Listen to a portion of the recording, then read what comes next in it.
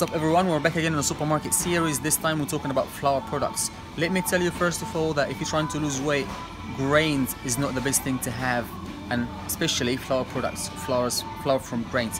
Now, bread and pasta, made of flour, both of them slightly different. So your body's response to bread is different to your body's response to pasta. The reason is the yeast in the bread.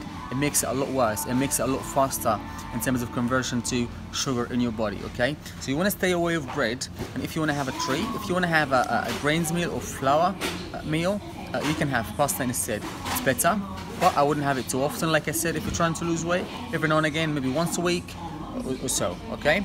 So, conclusion, bread is a no-no, pasta is better, but not too often.